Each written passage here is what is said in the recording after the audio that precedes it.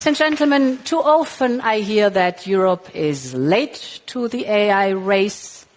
The skeptics say we will repeat the main mistakes of the past, and another generation of European talents will be forced to leave. I strongly disagree. Not only because the AI race is still warming up, but also because I've seen what Europeans can do when we set our eyes on a goal. 10 years ago, Europe was trailing behind the rest of the world in the race for computational power. We had only one supercomputer in the global top 10. But then the whole continent mobilized.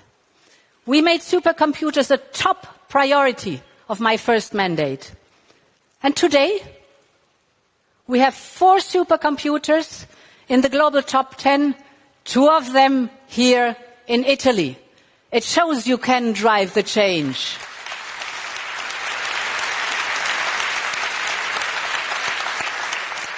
And these supercomputers support our innovative startups to develop, to train, to deploy their next generation AI models.